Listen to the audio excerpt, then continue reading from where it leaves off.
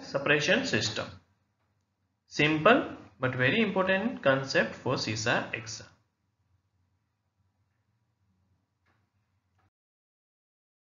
CRM covers following type of fire suppression system: water-based, dry pipe, Halon, FM-200, Argonite and CO2.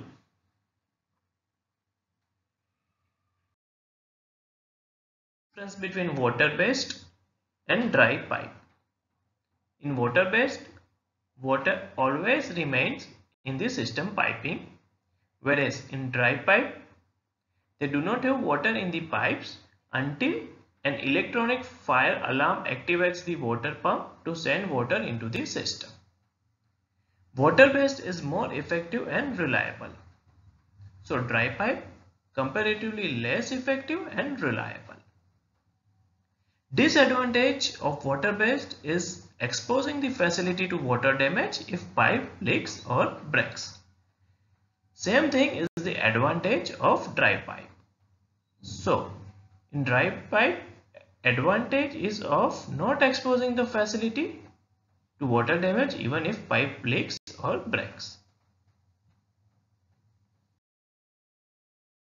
Few attempts, CISA wants us to understand which gas is safe and which one is dangerous for human life. Please note,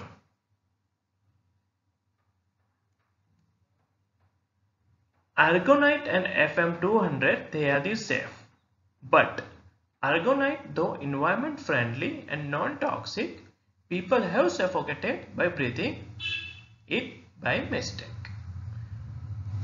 Whereas Halon and carbon dioxide, they are not safe for human life.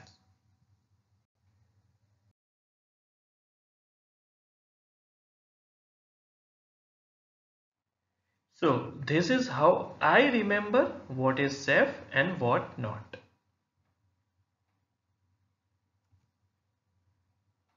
So safe, A stands for Argonite and F for FM-200. But please remember, Argonite, though environment friendly and non-toxic, people have suffocated by breathing argon by mistake. So when in question both the options are there, FM-200 and Argonite, our answer should be FM-200. Understand what is halon.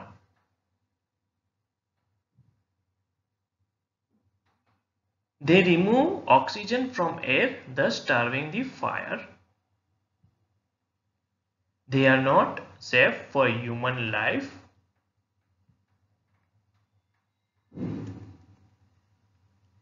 There should be audible alarm and brief delay before discharge to permit time for evacuation. Halon gas is banned as it adversely affects the ozone layer. So, popular replacement for halon are FM-200 and Argonite. 200, colorless and odorless, safe to be used when people are present, environment friendly, commonly used as gaseous fire suppression agent.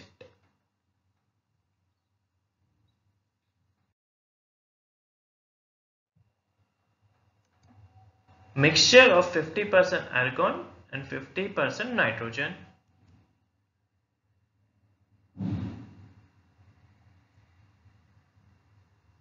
Though environment friendly and non-toxic, people have suffocated by breathing argon by mistake.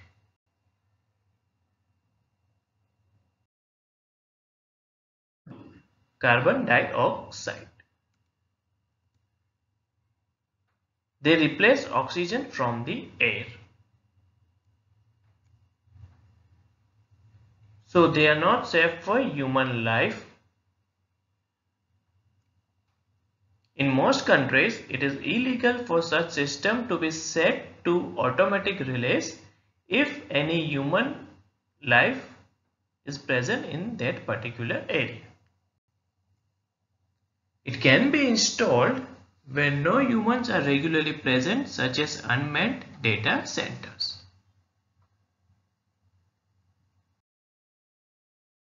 The expected questions in CISA exam: which gas is not safe for human consumption, which one is safe, and which causes risk of damage to the equipment.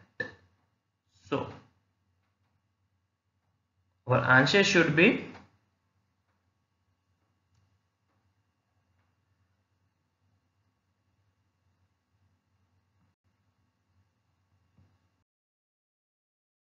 these are questions. An IS auditor is reviewing fire safety arrangement in data center. Which of the following is the most effective and environmentally friendly?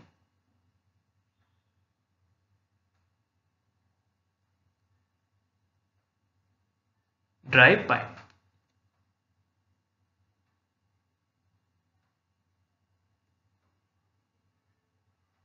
So these are the reasons why other options are not valid.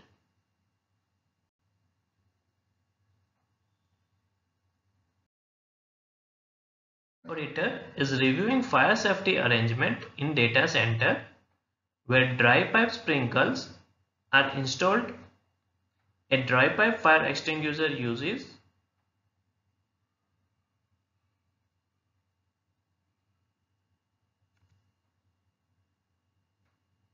water, but it enters the pipe only when fire has been detected.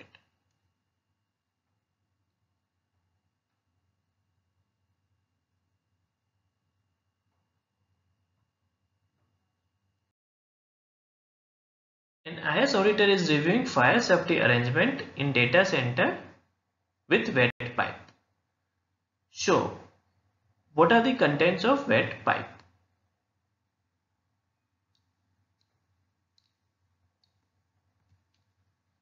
Water resides in the pipe.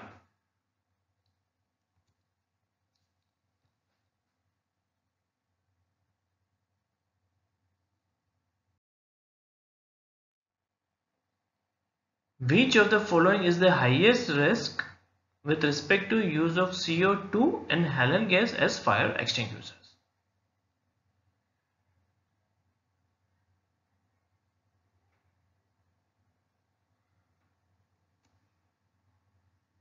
Both present a risk to human life if used in closed room.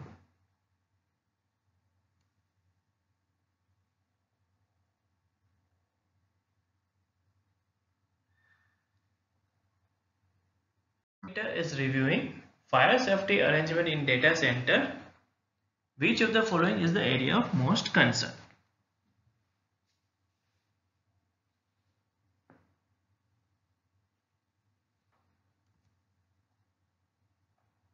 Use of CO2.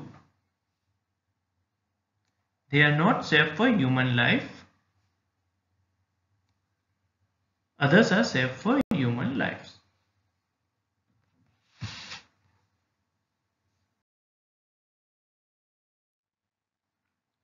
Which of the following gas is safest to be used in presence of human life?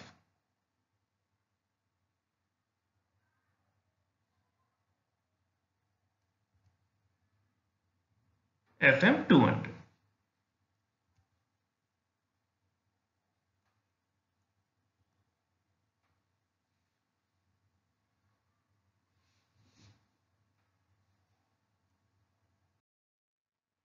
For more such video, please visit cisaexamstudy.com. Thanks.